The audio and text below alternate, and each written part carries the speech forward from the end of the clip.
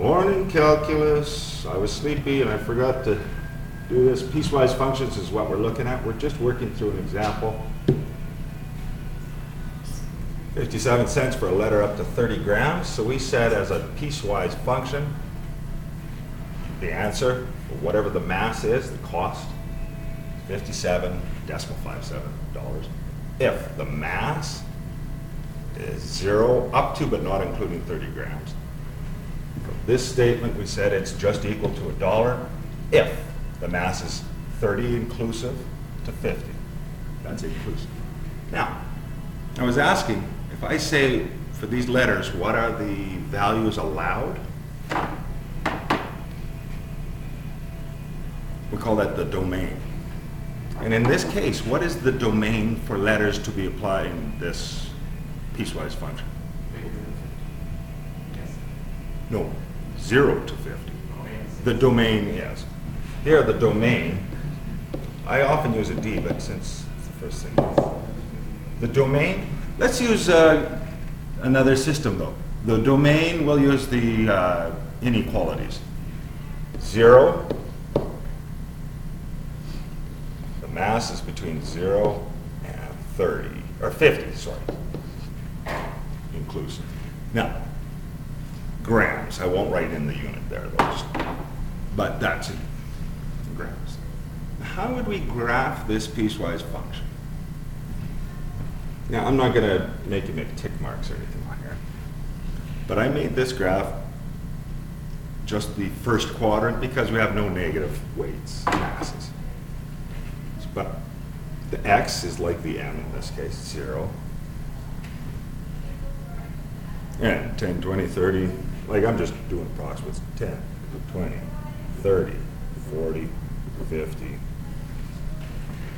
I should have spaced mine out a little more. I don't care if you did it. 10, 20, 30, 40, 50.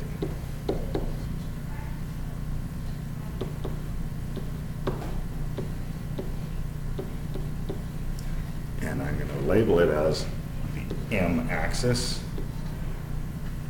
And this is words up and down mass in grams. Now the other one. The other axis I'm only going to, for the cost, which is the cost in dollars. I'm only going to label 57. So 0. Put it up, sorry. 0.57. $1 here. And I've already said the units dollars on the side, so I'm not going to double label it there. Now, what would this look like? From, I'll do it in green here. 0 to 30, it's 57. My graph, I didn't do a great job of this line, but horizontal. After that,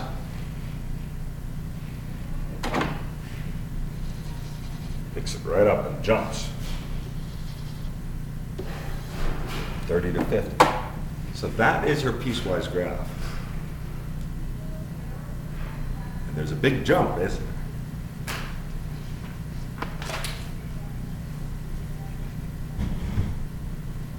Now, like I said, that works that way for income tax. There's pieces. I think you see why it's called piecewise. More than one piece to the graph pasted together. So sometimes piecewise graphs are discontinuous. There's a jump in them or something like that. Sometimes there isn't. They can be continuous. We'll try this next one in a second here. Okay? So I'm going to ask you to draw the graph of this function for your term number 3, but I'm going to use 3 colors, red, only for instruction reasons, green and blue, so you can really see which piece is which.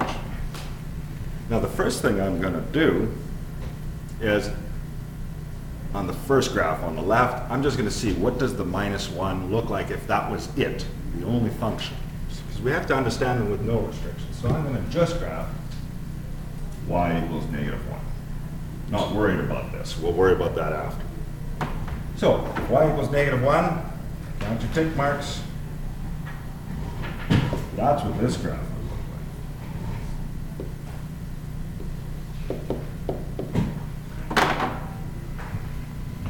like. Then I'm going to graph in green, 2x plus 4. So I'm going to go to +4. Then up 2 over 1, up 2 over 1. That's a straight line. I could go down 2, left 1. You get the idea. Down 2, left 1. And so on. So, what is that going to look like? Oh, I hate freehanding this. So I'm going to just use this line here.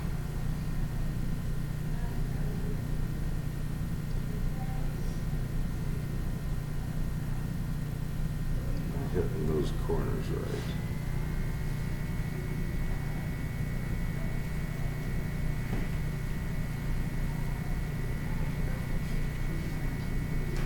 Yep, okay. Now, just to match my color scheme, I'll get this green. Is this green here, guys? No.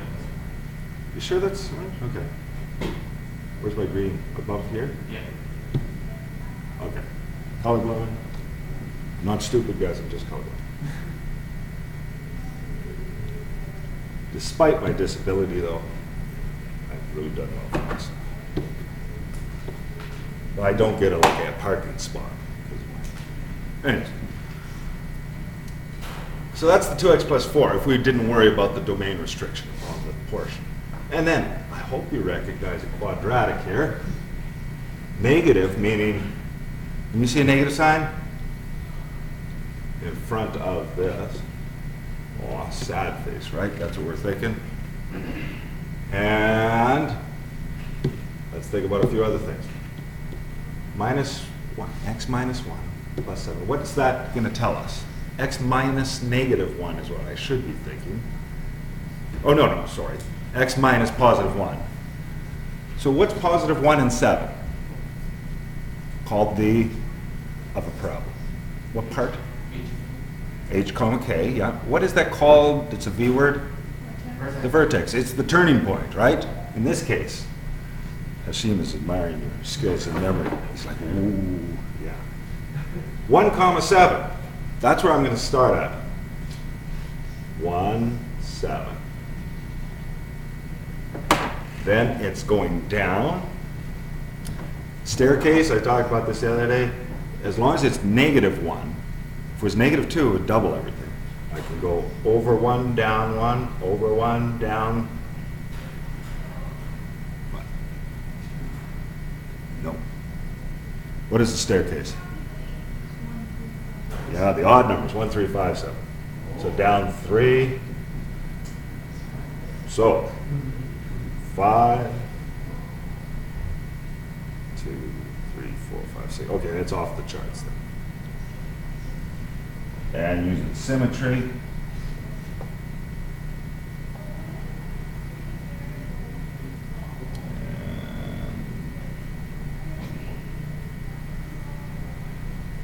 Now, I'm going to freehand this, and I have a tough time with shadows and everything.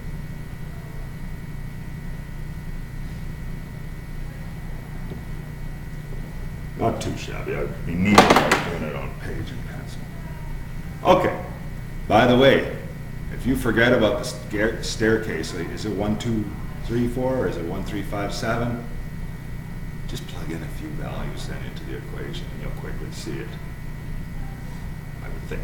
Anyways, so I would actually put in 2 minus 1 all squared, apply the negative plus 7, 3 minus 1 all squared, and so on. Okay? If you don't trust your memory. Now, that is all 3 chunks.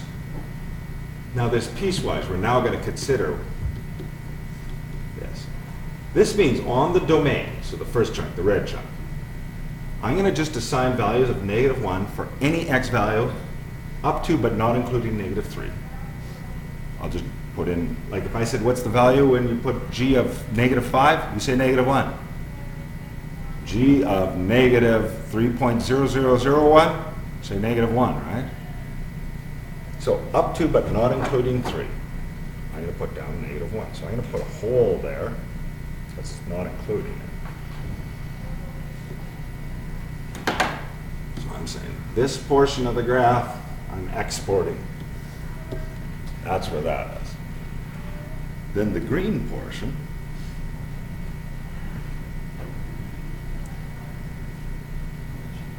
start at negative 3, go up to x equals 1. I know it's a straight line, so if you can't read your graph very well, calculate it. Then negative 3 times 2 is negative 6 plus 4. Negative 6 plus 4 is negative 2. If you had a good graph here, you could see that though. But typically you wouldn't graph it all anyways beforehand. So I close dot because negative 3 is included. When I put 1 into there, 2 times 1 plus 4 is 6. So, but that's an open dot. So this means this portion of the domain assigns calculations from the linear equation 2x plus 4. So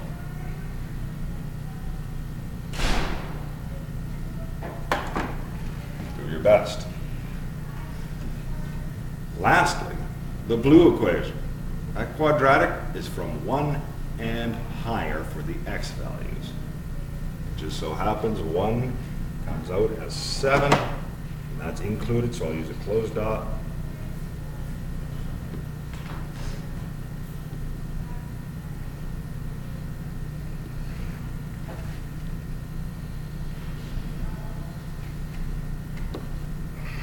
And it should look something like this. That's the piecewise function.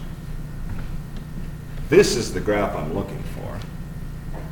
And the skill is just to know the other shapes and be able to fit them all together. So I don't know what this function could describe, but it's the skill that we're looking at. Now we'll wait for a second. So when we work backwards, we've got to recognize linear functions, etc. So the first portion, I guess I'll use a color code system.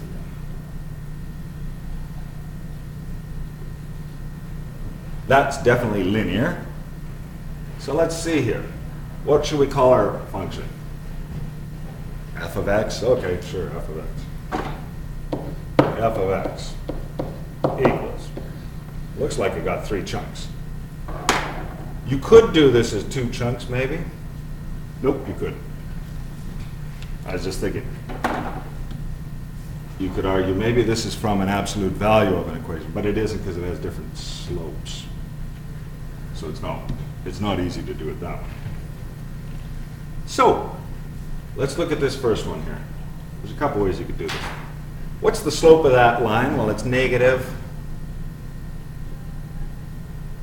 1.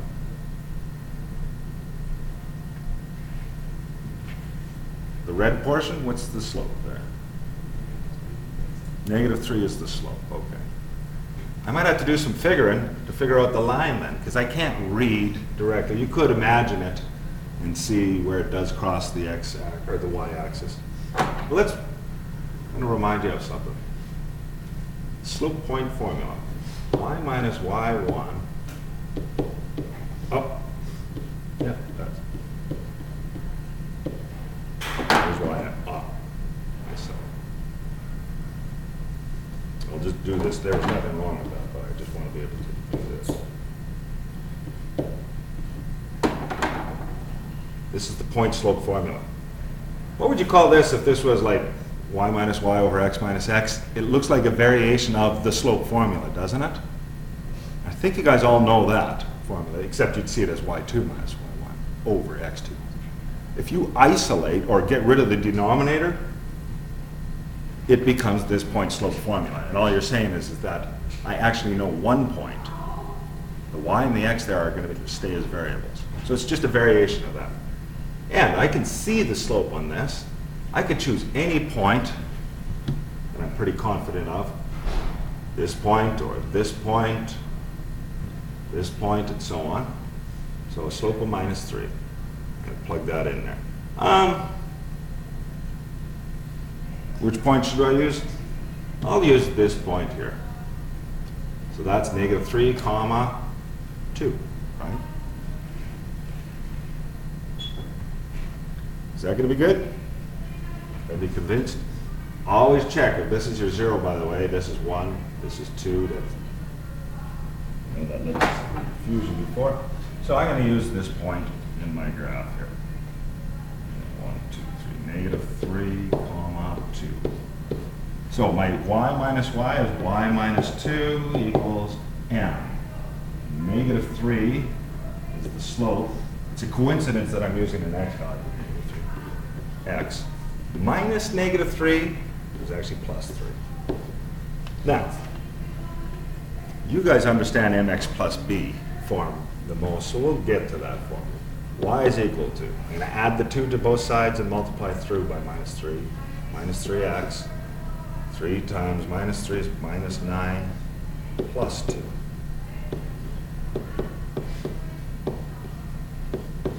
This seems to make sense for what we have.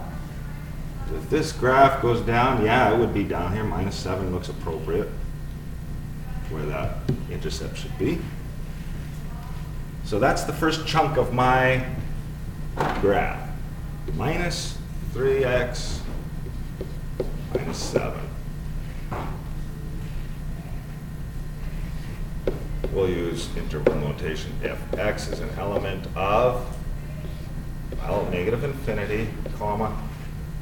Now this is a choice. It's up to you. It looks like the turning point is up to negative 2. Do we want to include negative 2 for this or for the next chunk?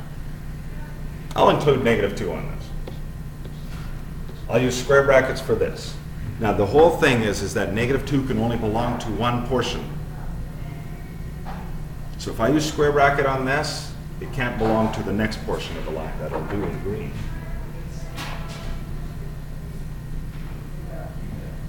If I chose to use a round bracket on negative 2, I would have to use a square bracket on the green portion. It started at negative 2. Anyhow, this is a much easier linear equation. I can see that the slope is 2. So 2x, I can read the x-intercept plus 3 if x belongs to the set that starts at negative 2 but doesn't include it. And it goes all the way up to positive 1. There's a hole there, meaning it doesn't include it. So negative 2 only belongs to one equation, belongs to the red. You cannot have square brackets on both of them. But negative 2 must belong to one of those sets. That's your choice.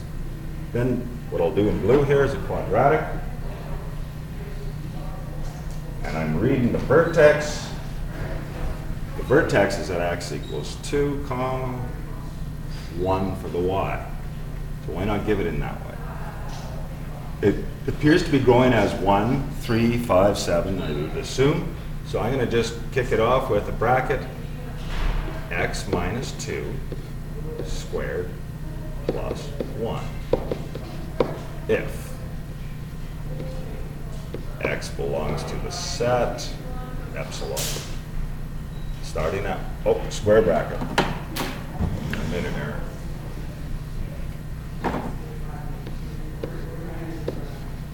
One and higher. So there's a bit of skill involved there. Now, one other thing. I'll just give you some practice on this. For this function, it wasn't asked for, but how do you use this function if you don't have the graph? So if I asked you, what is f of 0? You got to look there. 0 is the x value. Which portion of this domain, oh, I see my disappearing anchor trick, eh? I get fooled on that all the time. Which portion does that belong to in the domain? And I will rewrite my domain. In a second here. Fx belongs to.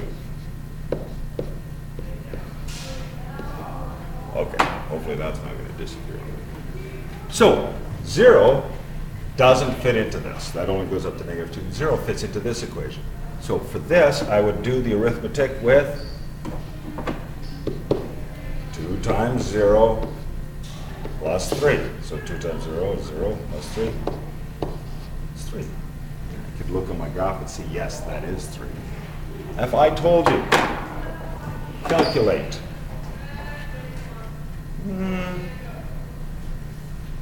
f of 2,